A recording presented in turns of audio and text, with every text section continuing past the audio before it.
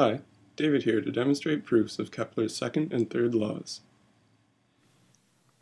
Before we demonstrate the proof of the second law, it's useful to establish a few properties of the motion of the planet.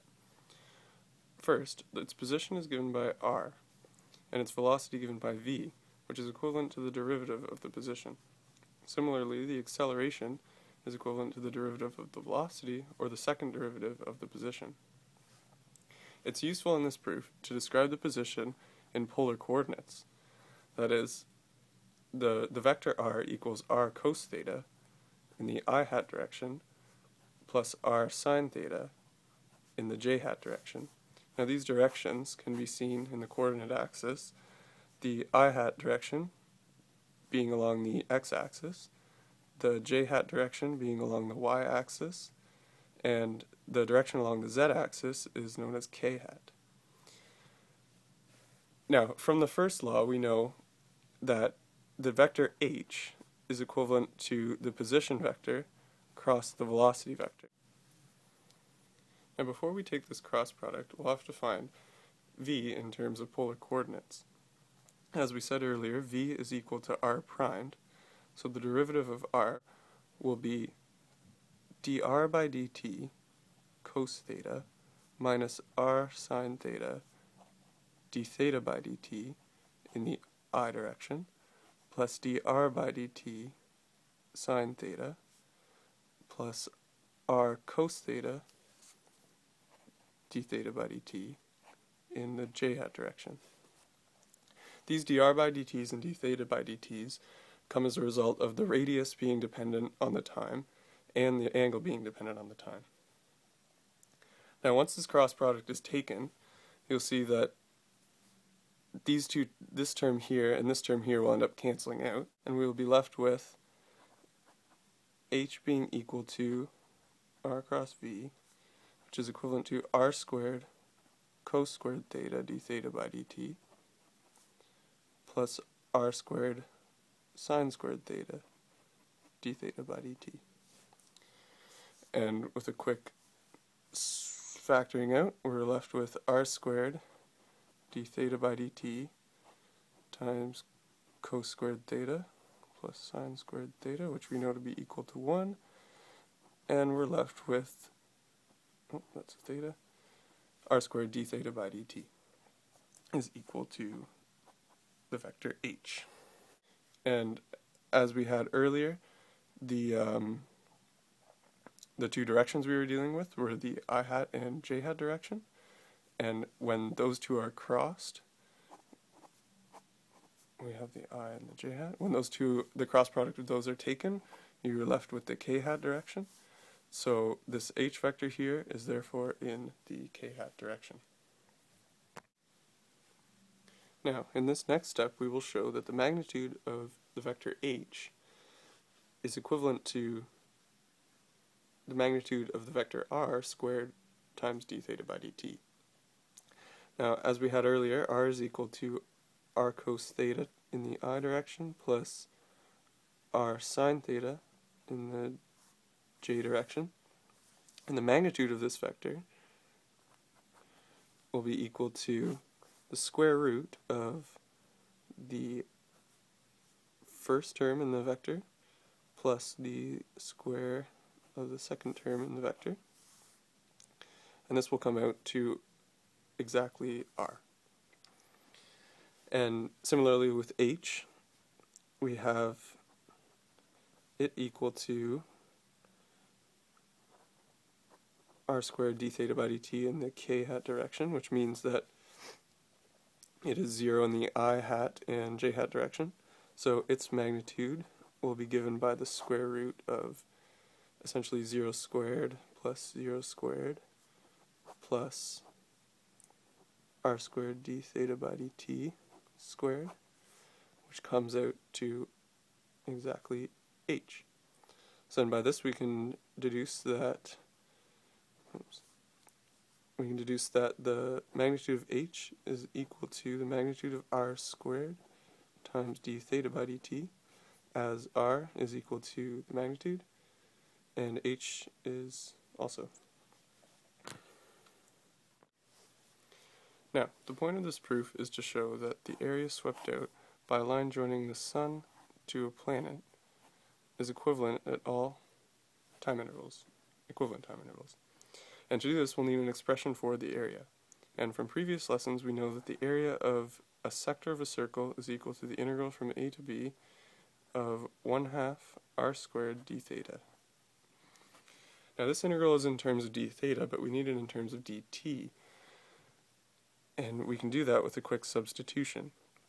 We see here that from the equation, or the expression we derived earlier, that r squared d theta is equal to h dt.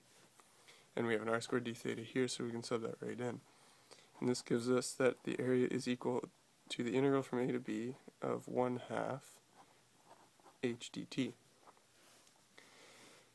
Now, as we had shown earlier, the h is a constant, as is 1/2, so they can be brought outside of the integral, and that gives 1/2 h, the integral from a to b of dt.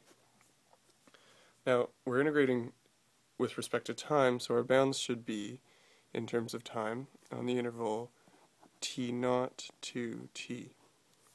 So this can be rewritten as 1/2 h, the integral t0 to t of dt.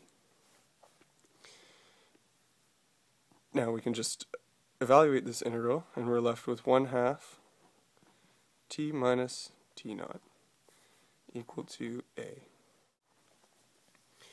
So for equivalent time intervals, we know that the area will be constant, as h and 1/2 are constant. Therefore, Kepler's second law is proven. Starting back at our area integral in terms of dt and h, we will demonstrate the Kepler's third law, which states that the square of the period is proportional to the cube of the semi-major axis, which is, in terms of ellipses, this axis here. Now, to do this, we will differentiate both sides, so we're left with dA, with respect to t, dA by dt is equal to 1/2 h, and we can rearrange this to show that dA is equal to 1/2 h dt. So this says that a small area is equal to 1/2 h times a small change in time. Now if we want the whole area of a revolution, so from here all the way around to here, this whole area, we'll call that A. The time for that to happen is one period, or t. So this can be rewritten as A is equal to 1/2 h t. And from previous lessons we know that the area of an ellipse is equal to pi times the length of the semi-major axis times the length of the semi-minor axis. And now this will be equal to 1/2 ht. Rearranging for the period, we are given 2 pi ab over h. Now from the proof of Kepler's first law, we were given that E, the eccentricity, is equal to c, a constant, over the universal gravitational constant times the mass of the Sun, and d is equal to h squared over c. So easy cancellation here, as can be seen, h squared over gm is equal to ed. Now on page 663 of Stewart, two equations can be seen, one of which shows that a squared equals e squared d squared over 1 minus e squared squared, and b squared equals e squared d squared over 1 minus e squared. Now if we square root this whole thing here, so take the square root of both sides, we're left with a is equal to ed over 1 minus e squared. And if we divide b squared by a, we are left with, divide b squared by a, that is equal to e squared d squared over 1 minus e squared all over ed over 1 minus e squared. These cancel, and we are left with ed, which, as we've shown above, is also equal to h squared over gm. So here we have the two equations we've just derived, and we'd like to combine them now.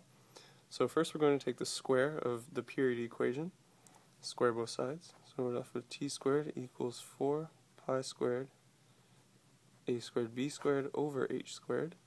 And we see we have an h squared in this equation and this equation. So we'd like to isolate for h squared here, which will be equal to gm b squared over a. And now we're going to sub this in for this h squared here. And we will be left with 4 pi squared a squared b squared all over gm b squared over a.